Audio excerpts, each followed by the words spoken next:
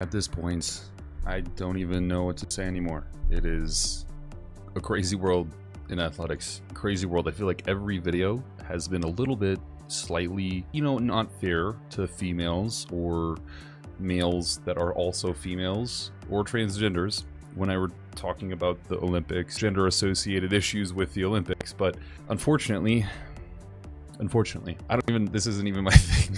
This isn't even my thing. I just want to share it. I think it's crazy, right? Whatever. We're going to talk about it. 5 trans women dominate the female volleyball game right here in the backyard of good old Canada in Toronto. And these 5 trans women started competing. Turns out they're actually men, of course, right? And there's 5 of them. They were dominating all the other players on court, especially when it came to spiking the ball. Indeed, our volleyball insider told us that the situation is so dire that it is no longer safe for biological women to compete. Our sources who wish to remain anonymous, given the scourge that is cancel culture, stated the following. Recently, there has been 2 major head injuries to a female volleyball athlete in Ontario College Athletic Association caused by transgender men. The first injury on November 12th, 2023 was a concussion caused by C.L. Villoria, who plays the middle position for Centennial College. During a game at Centennial College versus La Siete Collegiata, it's French. Villoria attacked the ball with heavy force and hit La Siete volley player in the head. Second injury on January 22, 2024 was a concussion caused by transgender woman France Lagardas during a game at a college versus a college, it doesn't really matter. Attacked the ball with heavy force, hit a player in the head, and caused the concussion. Currently, there are 6 transgender men in the OCAA, 5 of which are not on gender-affirming hormone therapy and have not had any gonadal removal. There is no current policy in the OCAA. So, this is the video I posted yesterday. That wasn't enough. I'm gonna get canceled by YouTube. Jesus Christ, I can't keep talking about this stuff. It's literally just happening day after day. I don't look for things intensely, guys. I don't research, I don't go far into the news. I just see something, I think about something that I could comment, and then I'm like, hey, I'll cover this. And it's just been every day, this stuff has come up every day. It's the Olympics, now it's volleyball, it's all this craziness. And these are the female characters that we have here. 5 transgender women with non-gender affirming therapies happening, just straight males with the same genitalia and everything. I feel like it's been beat to death, but I want to talk about why in the hell this isn't even fair. We're having a male here jump hoops over the females and also weighing about twice their weight. Why isn't it fair for that person to be on the same team? Well, thankfully, due to science, we know quite a few things about testosterone, estrogen, and how those things can actually manipulate body structure and body formation, especially maturation as a young child. Now, let's just look at the basic facts, not taking any sort of political view out of any of this, and just think about what testosterone and other male-affirming hormones do to the male body after several years of exposure. We have multiple factors, one of which is bone mineral density. Males who were born male and have exposure to male hormones for at least 10 years are going to have a greatly increased bone mineral density than women do. Why is this an advantage? Well, their bones are more robust, they have more integrity, they can handle more load, and therefore they can be bigger, they can handle more punishing treatment, and they can also recover any damage much faster. This is a situation when we talk about fighting sports or something else like this, because when someone's bone mineral density is higher, and let's say you were to punch them in the face, their impact is going to be a lot less significant. But if they were to punch you in the face as a natural born female, your impact would be horrible. You would get completely disfigured and knocked out almost instantly, because 1, the fist is bigger and it has more bone mineral density. The bones are quite literally structurally harder at a molecular level. There's one unfair game here. 2, myonuclear donation is something you've probably heard about as well. This is essentially when a muscle develops from an untrained state to a trained state. It actually has fusion of satellite cells and then duplication of satellite cells. Now, these satellite cells are including RNA and DNA. And so when your body needs to build muscle, it can then have the instructions stored in this myonuclear domain. The reason that this is important is, let's say I stop training today and I stop taking any androgens that I'm taking, and I just let myself completely become untrained. As you can see in this picture, essentially what's going to happen is I don't just become untrained, I become completely smaller again, but I don't lose any of the myonuclei that I had lost. I literally become previously trained but untrained, right? So like the thing about it is I don't lose those myonuclei. So even if I look smaller on the outside, I still have a robust ability to build muscle tissue. And so then let's say I, after taking 3 months off of everything,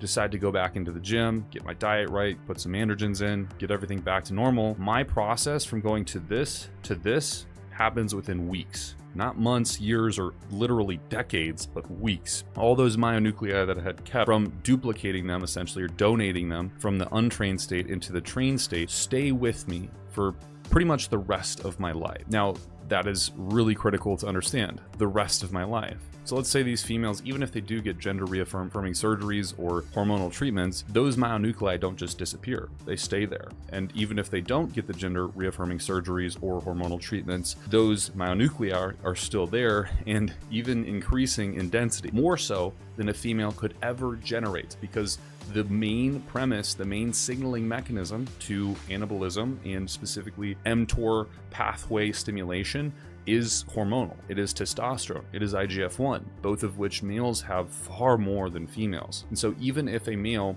wants to become a female and he does take the gender reaffirming surgery route or the hormonal route, the myonuclei that he's going to have stored, donated, and duplicated are going to be there in much higher densities than in a female. Also, the issues with motor unit recruitment and behavior between different genders. Now, this is a complicated topic and it gets really into like cellular sciences and muscle physiology, but what you need to understand is that motor units are essentially the things that can fire muscle tissue. A motor unit is defined as one motor neuron and all of the muscle fibers it integrates. So consider this to be like you have a battery on a car, and then the positive and negative are connected to the battery, and then that then connects to all the wiring throughout the car. Essentially, this is the same thing.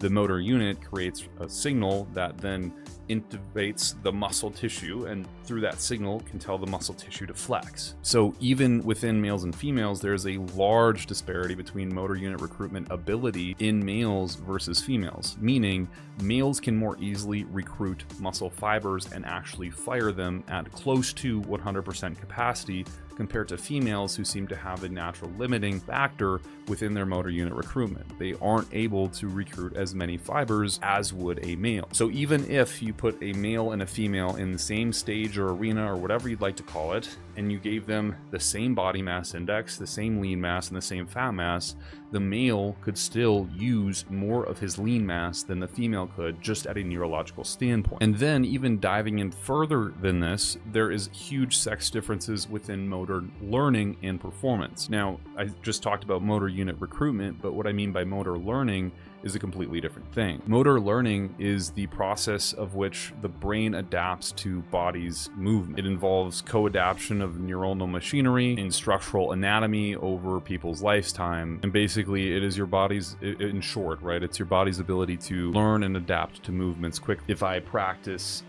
flipping my 3cc syringe around in my hand, at first I'm all shaky and it's hard to do, but if I've done it 1,000 times, it becomes easier to do and I can do it without really having to think about it at all. That is motor learning. The issue comes when we talk about males committing to motor learning versus females, and it does turn out as well that males can adapt to motor learning much faster. Their bodies can learn movements and refine those movements much quicker than females can. So in the instance of fighters, you have two identical people, except one is male and has been male for his whole life, and one is female and has been female for her whole life. Her motor learning capacity is significantly less than the male's, meaning she cannot learn movements and refine them as much as that individual male can in the same training, same everything. Let's, just 1-to-1 ratio. The male will actually recruit and learn to recruit those neuronal tissues more to further refine each and every single movement. So I could run laps with this issue all day long and honestly get to no endpoint. The sad reality is it's just not fair, full stop. And I'm not the guy to ask, what should we do?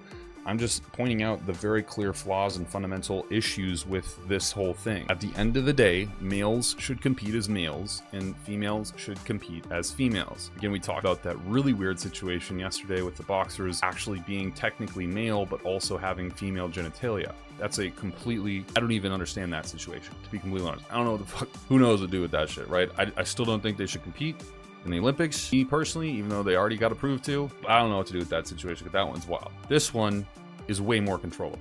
And I think this is just Canada's wild politics that are completely deranged and unethical, getting involved way too deep into almost like social experiments at this point, because we don't really know what happens fundamentally when you pair a male living as a female in a society and then have her live through that society as a female. We don't know. We're just taking a guess at it because someone said politically we should, right? Like politically it's correct to do that or something like that. I don't know. And look, I mean, if you have this stuff happening, the reality of the situation is, well, females might as well just take androgens then when they're on any kind of professional sports team, because they are going to need it to compete against men who have been men their whole lives and who have just decided to be females. So essentially what you're welcoming is hyper androgynous women who are taking exogenous androgens, because that is the same thing at the end of the day, to win competitions. It's a pretty ugly look when you think about it, real talk. So, you know, this is kind of wild, you know. Hey, if you attend our lives on Thursday night, you know what I'm talking about. This is kind of right up Adam's alley. This is like all him. He's all about the professional. He is the #1 professional ladyboy trainer in Thailand. So maybe he would know more about this than I would, because this baffles me. Baffles me.